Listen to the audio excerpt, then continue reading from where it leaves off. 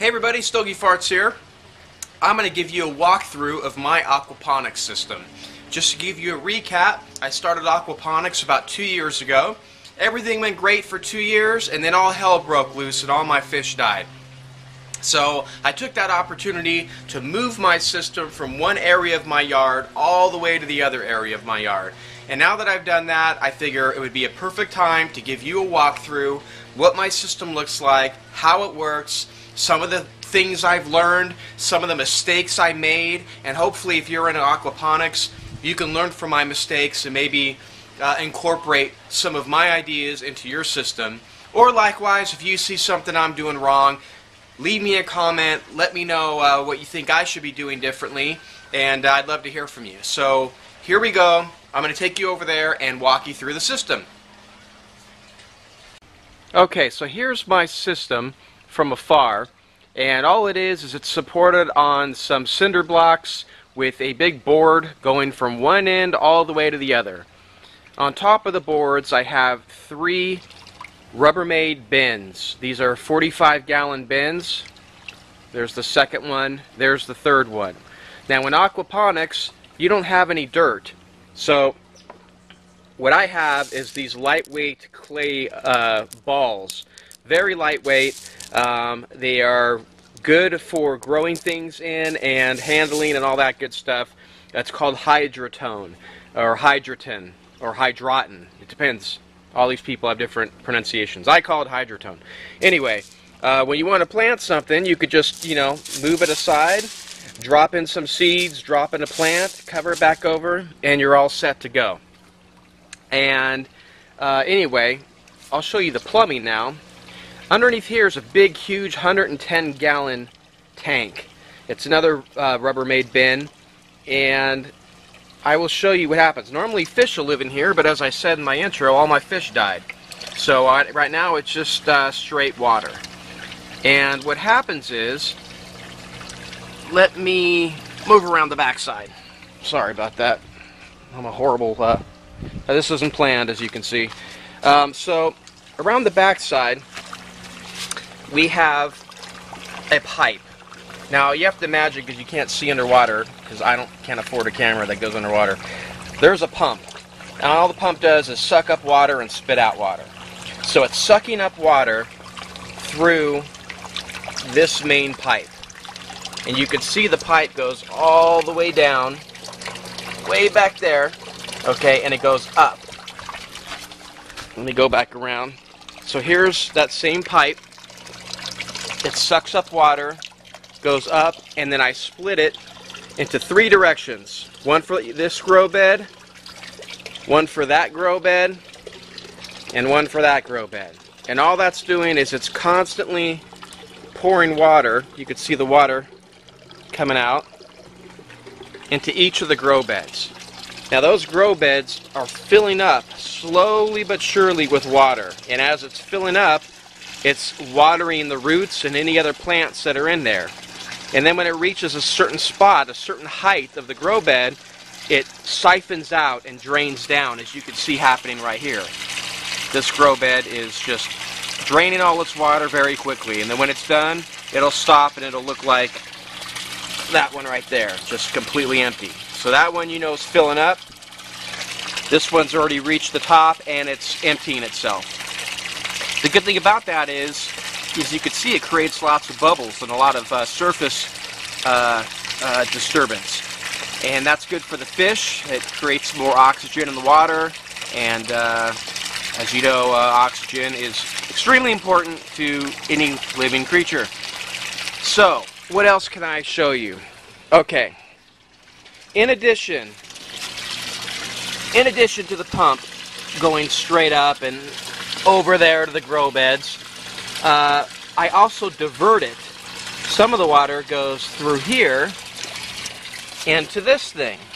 This is an addition that I didn't have when I first started my system, and it's very important. What it does is it helps filter out some of the crap and some of the solids and some of the fish poo and yucky crap, so it doesn't go into my grow beds. It's a filter. And what I'm going to do is, let me lift off the lid and I'll show you. without... Holy crap. Okay. So,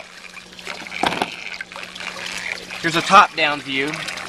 So again, this is the pipe. This is connected to the pump that's sucking up water. Most of it's going that direction, which goes up to the grow beds. But I have this little T-valve that also takes water. It pushes it through this pipe, and that pipe is right here. And it's you can see it's just pouring water into this tub. Now what happens is the solids that are being pumped in here filter down, and you can see all that little, like, looks like dirt and crap on the bottom. Well, that's exactly what it is, dirt and crap. So it helps keep the solids in this bin without keeping it in the fish tank or without putting them up here into the grow bed. So this is a good way to help get a lot of solids out of your system. So what happens is the water is being pumped through that pipe, and over here is a drain pipe. Now one thing I did is I took this little sponge filter and I just put it over the drain pipe. Oop, you see all that crap floating in the water? Let me put that back up. But look on there. Can you see all that crap? That's all stuff that this has been blocking from going back into the grow bed, or excuse me, into the fish tank. So again, this is diverting water into here. The solids, most of them are gonna, you know, just kind of settle down to the bottom. Whatever doesn't get settled down will get caught by this thing, and that pipe comes out the bottom and returns the water right here. Okay, so it's just like a temporary filter. Now, one important thing to notice that I've done is if this thing ever gets too clogged, you can see how clogged it is right now, but there's still some room. The water will keep rising up and up and up, and this thing will catch what it can. If the water gets too high, it's important to always have an overflow valve hole. Excuse me. So right there, if the water gets too high, it'll start overflowing into here, which I have running down, and that is right here going back into the fish tank. So that way, God forbid, something happens and this thing gets clogged, the water won't overflow and I'll lose everything in my system. It'll just overflow into here, and then it'll return back into the tank until I can clean it. And to clean this thing, all I did is I made another outlet here with a knob. And I just turn the knob, empty out all the dirty water, close it again, and that's it. And I also will rinse this piece of crap off too, because that's a big mess. Now, one other thing I should mention before I do this, you could see that this is pushing up water with some force. We want to get the solids to sink to the bottom and not just go from here right to here. It'd be nice if it sinks. So what I did is, here's the lid. Well, on the bottom of the lid, I installed I just drilled a hole in it and put a screw in it to secure just a little like, you know, plastic lid pot thing. So that goes right over the top, like that. And now that water will, you know, go into the lid, and then that lid kind of filters the water down, so it hopefully helps settle the solids. So that was one important thing I learned, or I did. The second thing I did is I figured, well, let's look at this thing. This thing is pumping water, which could have fish waste and fish poo, through my little filter that I just showed you. So whatever goes in there, I know is going to get caught. I know this is going to take care of whatever water is going through here, and when it returns the water right here, that's going to be clean water. Okay, well, what about the stuff that doesn't go through here? What about the water that goes up through here, all the way across, up there into the grow beds? Isn't that going to put a lot of crop and stuff in here? Yes, it is. So I did these little temporary things, which seem to be working out. These are little filters on the output nozzles of the grow beds, and all they are, see if I could show you. See, without it, it's just going to pour water in there. So whatever water is being pumped in there, you know that's water that didn't go through my filter. It's just straight from the tank. So I made these little things. Oop. These little things. All it is, and this is going to be extremely hard to do with one hand, is I cut a water bottle in half. So you can see it's an upside down water bottle. And I drilled some holes in the water bottle, which I don't know if they're showing up here.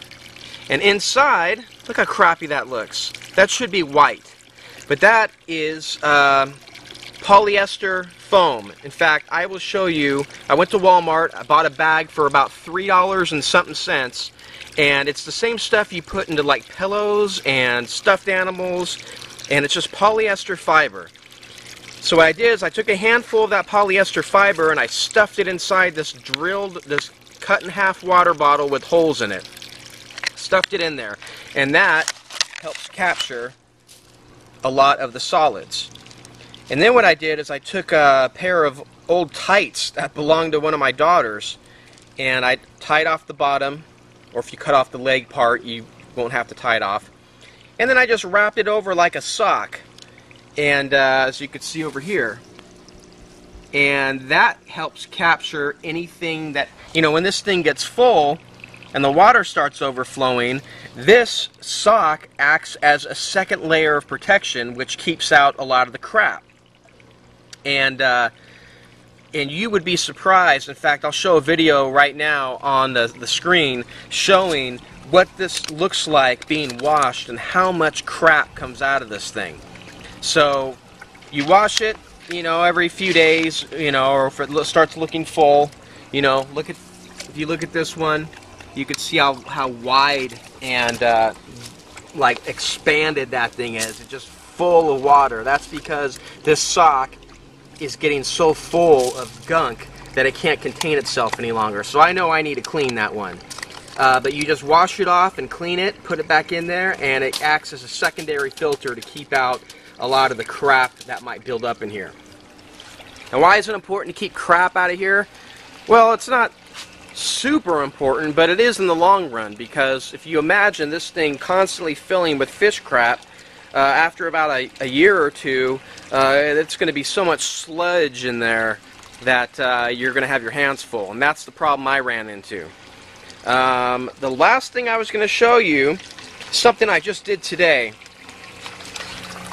Well, I have these air lines in here, so you could see something like this. It's weighted down with some PVC, but when you put it in the water, it creates air bubbles. Well, that's good for the fish. It's more oxygen.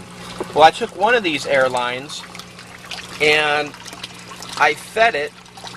Let me just take this off.